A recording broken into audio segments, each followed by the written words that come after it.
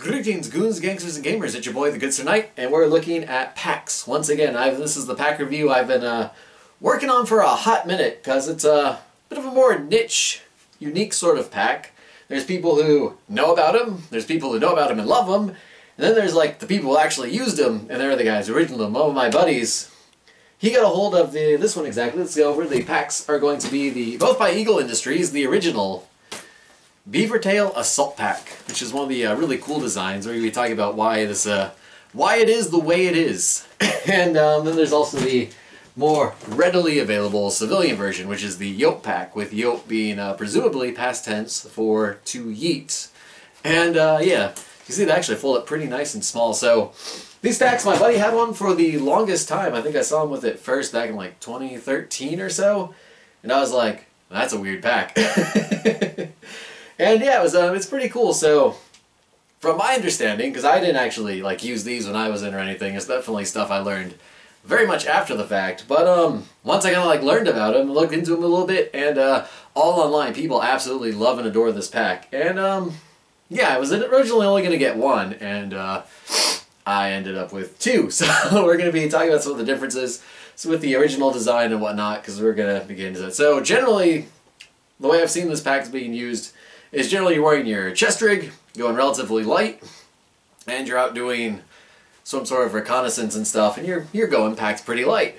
Well, nighttime rolls around, and you still need to be conducting reconnaissance collections, operations, sort of ordeals going on, or you need to at least, you're not going to just turn on floodlights and be like, hey, what's that? So you throw down your fancy Gen 3 or so night vision device, your buddy's doing his thermal thing, but to use your night vision effectively over long periods of time, particularly for like security and stuff, you almost always want to have a bump helmet. Bump helmets are just a lot more comfortable. You can slap on a counterweight, and you can wear the nods comfortably for extended periods of time. You can also do this with a ballistic helmet without the counterweight, but you're carrying extra weight and you're not even wearing ballistic plates, so kind of a moot point. Makes more sense to cut the weight and go with the bump carbon fiber helmets. And yeah, that's basically what these are designed to do. So if you're running your chest rig, all you got to do is throw this guy on over it, and yeah, you can tell this is one of the more old school ones. It's got the elastic covers. It doesn't have any of the cool any of the cool cable or the freaking strap management options. So everything you do once you get the pack set up to ship out, you got to take all your straps and give them the old electric tape treatment. Of course, it's got the chest clip too. So when you're running like a Eagle or LBT chest rig, this actually sits very comfortably, and you still have access to all your essential chest rig goods.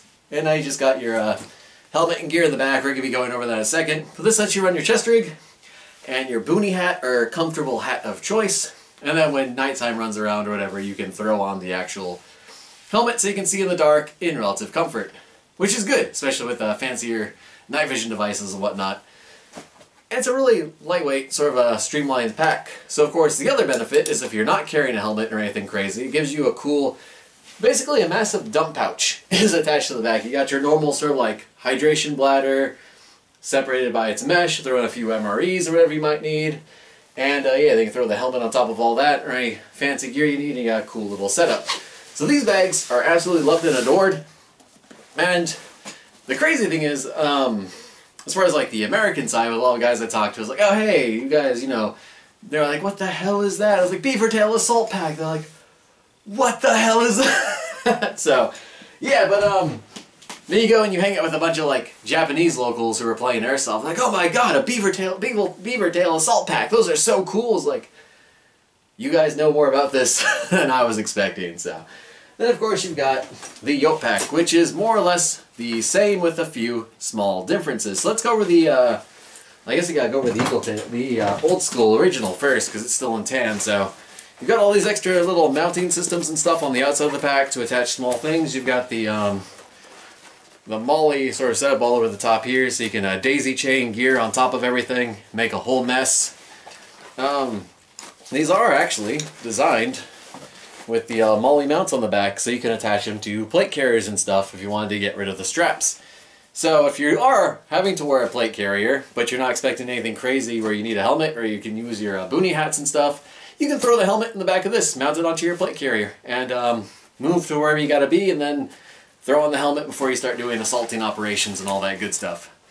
Or just an easy way to store your helmet in general while you carry your plate carrier in the other hand and you go going about and not losing all of your stuff. So, on the outside you got the big pocket here, you got a small pocket underneath your mesh for all your labels and tags and stuff. That's more or less the size of this card. Just yeah, there's like nothing too much in there. Small maps and stuff, but there's a better pocket right behind all this where you can throw in more full-size maps and all your cool stuff. You got two pockets off on the side. These are the more the like top opening clamshell ones, whereas they switch those over to the more covered sides on the Yote pack. And there's also what they call a pocket between this pouch and the inside of your main pouch. So if we pop this guy open and we're going about our business, you go, okay, hey, we're more or less where we need to be. You start popping open these clips. There's two on the bottom down here. That helps out a lot. When you pop those open, you can reach in here, you can grab your night vision device with your attachments and stuff. And then with the more stuff you have on your helmet, the more of a pain it is. Since I've only got my cool helmet here, I don't have my bump or carbon fiber helmet. Get that guy out, and you can still fit everything in there with the freaking Ear Pro and everything. So I actually got quite a few things on my helmet, and it still fits in relatively nicely. So then you go, okay, cool, take off the hat, slap on the lid, and yeah, then you throw on your night vision, out of your night vision bag. And you still get your gesture, you're still doing your reconnaissance, all your cool stuff, and seeing what's going on in the dark, which is cool, so. And yeah, that's the big thing, is being able to carry a helmet. It's the main reason to use these packs. But you can also fit in all sorts of other crazy stuff. So while this is open, as you can see, it's basically your normal semi-streamlined pack with a giant mesh dump pouch on the back. And that dump pouch has a few pockets. This guy's pretty big. I just have like a nice little mesh in there for cool stuff. There's nothing like too crazy going on in there. And everything you daisy chain on over to the top of here is going to have a little bit of wobble. Generally, if you tighten out all these clips and stuff when they're not in use, they help out a lot, but there's always going to be a little bit of wobbling, but it's not too bad. But you get the cool dump pouch to help you carry all sorts of like odds and ends and crazy tall things, or stuff that generally wouldn't fit in a normal pack, but now you have a cool way to sort of like strap it all down and throw it in here. So if you're not carrying a helmet, you can carry other cool things, like tents. Yeah, you can easily fit a tent in there, some crazier big things. It's a decent sized dump pouch. And as you might imagine, if you can fit a helmet in it, then by that same logic, you can fit your entire head in it. Wouldn't necessarily recommend doing it, but it's something you could do, so should you choose. I'm gonna zipper this guy back up. These guys on the side, they're not too crazy. Just pop these open, and you got a little sort of like fist-sized. My pinky locks up because it's busted. You got a little fist-sized sort of a pouch in there, so you can fit something, binoculars, compass, a lot of your gun cleaning gear, smaller stuff like that. You got another one here. This one actually has my old gun cleaning kit in it, so yay! Here's that zipper I was telling you all about. Again, another pocket. And this one, as you can see with the stitching, cuts off right about here. So it's not a really deep pocket, but it is a pocket nonetheless. And they got more. They really liked mounting these on old bags, didn't they? Attachment points, you can tie in all sorts of like crazy chem lights or stuff under your helmet, batteries, whatever crazy thing you might have needed in the early 2000s. If you pop open the main zippers here we got our mesh divider for your camelback. So that actually helps keep your camelback in place. This is one of the things I wish they included in the Tactical Assault Gear Combat Sustainment pouch, or sustainment bag. Because I got this guy, it holds a camelback just fine, but there's no mesh divider. And it's also a bit shorter. That one uses the short ones. This actually uses your old school, like, longer camelback bladders. I know the Yote one is sold with the source bladder reservoirs. Some people prefer source. I personally prefer camelback. And it's all in the taste. And of course you got 3 routing systems here. You got one right here on the side. Put the finger in there, yeah. And then you got one on the top. Then you got another on the other side, and that's where you can push your tube through for all your water and whatnot, all that crazy stuff. But the key thing is because of the design going on here, you still have, if I was to fill this with water, there'd still be a good chunk of space for MREs and smaller items, radios, components, anything you might need mission specific. So, being an older version, this guy was made, when was this guy? Let's see, Beavertail, Khaki, Beavertail Assault Pack. This was made April of 2010.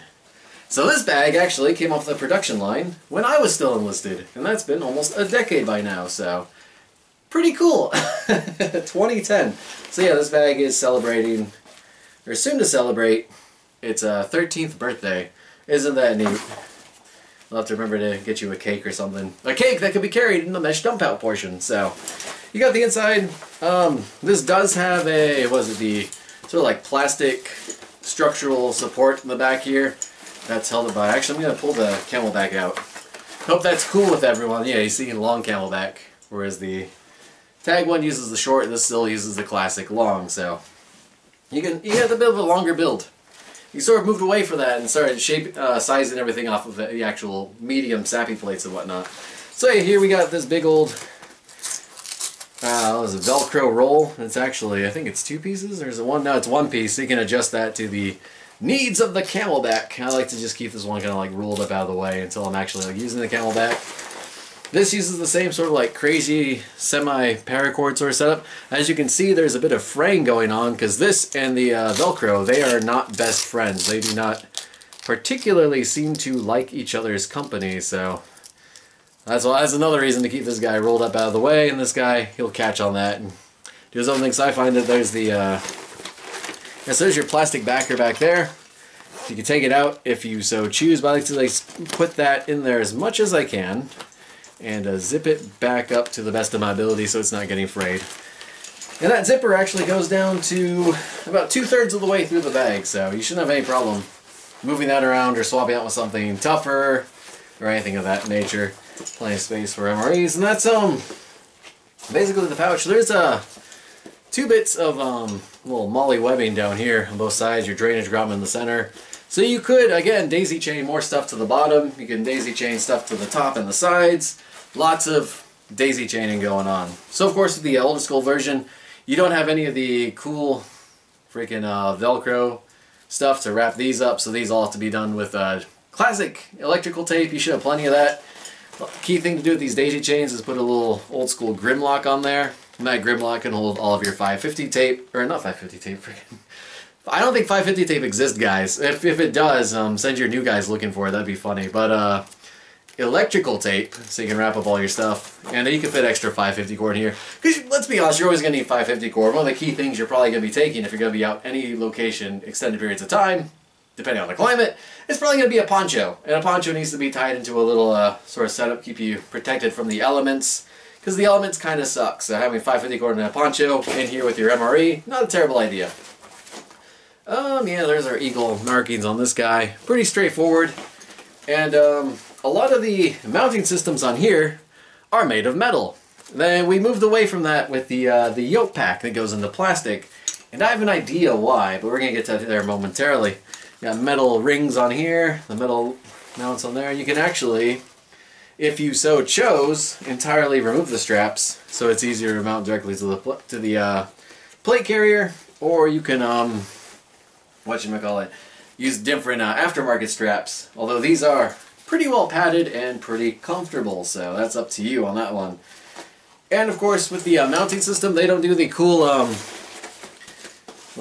tag blue force gear sort of mount back stuff. They use the old school buttons, and these buttons are fine. These ones they've it's been almost 13 years of hard use, so these guys aren't too bad.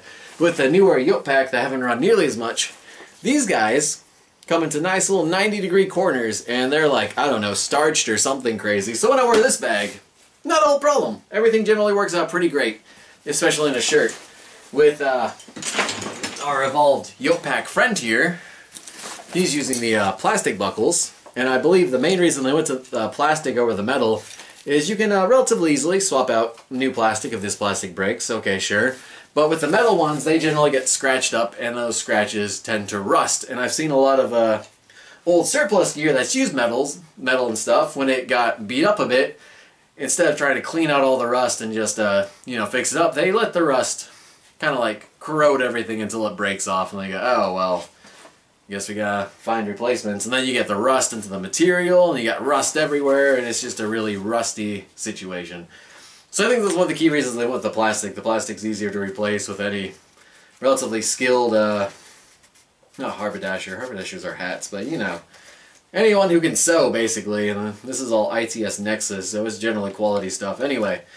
But all that gets swapped over, and yeah, this one has all the Velcro everywhere. Lots of Velcro on everything. So these guys, once you got everything mounted up the way you want, you just tie down the Velcro. And this one, as you can see, there's really not that much shake. They did remove a lot of the extra mounting options. They put a big old eagle logo here so they can represent, you can tell people it's Gucci and let people know that the only Gucci thing you own isn't the bags under your eyes. And they added a bit of Velcro up here. The big tag got moved down here for the Velcro. I mean, a nice little hunter's mark down there for the cool kids. And I got my work motto up here on the top. They also removed the 550 cord with this, I don't know what type of cordage this is. It's durable enough, but they also added like the heat shrink freaking material on it to help keep it from coming undone. And because I know the older wrap with there, just the nut and stuff, that stuff can come undone and stuff. But yeah, the heat wrap, or the heat shrink or whatever, it just makes it a little bit sexier. Other than that, it's cloudy brown instead of tan, so it's newer. And this guy, I saw the label for you a second ago. Where is this guy's label? I think it's in the center. These are both made in the USA, which is the really, really cool part. But functionally, they're mostly the same. This still has the same pocket that cuts off there. It's got the same big old dump pouch we're going to take a look at here. You've got the same... The mesh is, I think it's just newer mesh. I don't think it's too much crazy. You know, the same sort of grommet setup there. You got the grommets here. As I said, instead of the sort of clamshell opening, this one's got a bit of an overlap. And I do find that the overlap seems to catch less, because with the clamshell setup, you got two pieces covering the zippers, and those tend to get caught in the zippers. With just one big piece that goes over it when not in use, it doesn't seem to catch as much. The zippers are still quality. I believe they're still, well, it doesn't say. What does it? SC, I don't know, or BC? I don't know. I'm used to almost all the zippers being YKK. But yeah, more or less, same size design, one fist. Still the same pockets on the side, so the pocket between here, you can put anything in there you're not too worried about falling out. Daisy chained out of its mind. And yeah, I haven't really decided which one I like more. I think this one's cool because it's newer, but the Velcro catches on all the more high-speed gear. And like I said, the only particular complaint I have with this guy is these guys are freaking sharpened and starched. So when you're not wearing a plate carrier or a field jacket or whatever, these guys I found, because I actually took this, we did a big cleanup operation, me and one of my buddies, for a Japanese patchmaker guy. And yeah, these guys the entire trip were just digging into my freaking bag and stuff, so I actually popped them open. Popped it up one. And the quick solution is to fold it in like that. You get a little fake thing. But then this guy, it's still going to rub against you, but not nearly as bad as the sharpened corners here. So that's one thing I would personally change. But that is as easy as just getting something made to cover it. I found that you can usually take stuff like this and wrap it in electrical tape. And that generally solves most of the issue. Electrical tape generally solves most of your issues, apparently, so same thing, still mount it to a plate carrier if that's still something you wanted to do. Reinforced stitching down here at the bottom. Let's go ahead and let's pop this guy open. As you'll see, with this guy here, he's got the source bladder going on, so we're going to pull our source guy out here. Made in Israel. And it replaces the, they did replace all that Velcro with a single sort of clip setup, so hopefully the what you're using is at the right height. You got the same sort of like improved zipper setup going on, and more or less identical plastic support backer. Oh boy, good reactions. Go me.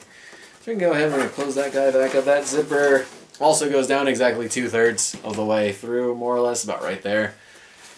And you still got your mesh divider. Tag with care instructions. There it is, right here. Instead of the cool printed government label, you got this little label here. Pack, Yote, 500, Condora.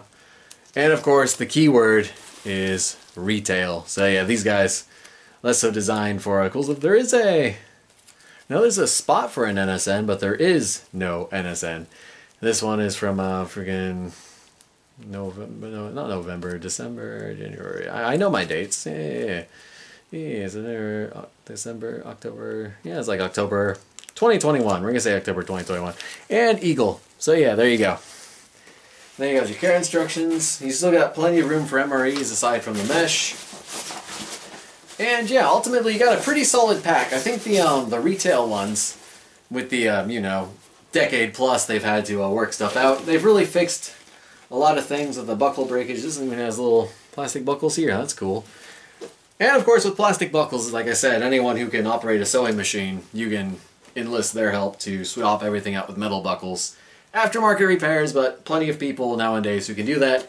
And of course your only real problem is these frickin'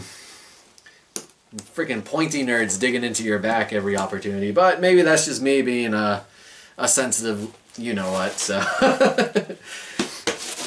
Ultimately, good pack. I'm probably gonna go to one of my sewing guys and actually have them do something about all this nonsense here and make it maybe a bit more comfortable to wear when you're just taking it out for normal everyday stuff, not wearing field jackets or anything of that nature. And yeah, oh yeah, your extra material from mounting these things in there. I usually just tuck it down in here, but you can do with it what you will. And yeah, ultimately just newer, fresher than the old school pack. So, throw your helmet and night vision in here if you're doing cool stuff for overnight, or even if you're just going like camping and stuff. Having access, throwing your night vision on the helmet is always going to be way more comfortable than a nightcap or a skull crusher or any of those crazy things. And yeah, you also get a cool dump pouch. So if you throw in anything like really crazy that's not too heavy and definitely avoiding sharp edges, you're not going to like tear your mesh at all. Though it seems relatively durable, but that's more or less the entirety of the review and all the stuff I wanted to cover with you guys. So if you've been looking at these, they are not as cheap as you would think they'd be. You can, I think Eagle actually does do discounts for veterans and active duty and stuff, so it's probably not the worst. If you're just like your average Joe though, you're probably going to pay a little bit more unless you got cool friends. So yeah, ultimately a really solid bag. I do like it. Now if I was to have a bag that I'm just going to be like taking with me in general for hydration and stuff, I do still prefer the Tactical Assault Gear Combat Sustainment Pack. Bit of a bias. I might make a few mods to it to make it more doable, but as far as like doing more of the cool kid chest rig stuff, this is probably going to be a lot more viable of an option. And if you're not carrying a helmet, like I said, you can fit all sorts of cool things in the dump pouch and possibly just seal it up using a 550 cord. If you need something really crazy, you can use that 550 cord through the daisy chain system and use that to fill up any gaps from side to side to help keep extra stuff in there. But yeah, that really just comes down to like how bad of a dude are ya? Freaking setup. So that's the review. That's all I got. This thing's all it's pretty easy to put back together and whatnot. Fitting the helmet in there is generally your biggest problem, but like I said, if you're using an actual bump helmet that's really only just a counterweight and nods, you're not going to have nearly as many problems fitting that in there as me with my like 6,000 lights and ear pro. So hopefully this video was informative. If you've been thinking about buying one of these, well, now you know you can find the old school ones on eBay pretty easy, and these guys, they can be ordered factory brand new, and they're pretty cool bags. So that's all I got. Cheers, stay chivalrous, and above all, remind yourself every day, I'm not even supposed to be here. It's my day off. So I'll catch you guys later, and if you have any questions about the bags, feel free to hit me up. I got a variety of crazy things I could try jamming in there, so if you have questions about like certain stuff fits and whatnot, we could take a look at that. But generally, nods, helmet, you know, a bit of food, maybe a lot more food if you're really hungry. Yeah, cool stuff. So cheers, and I'll catch you guys later. Peace.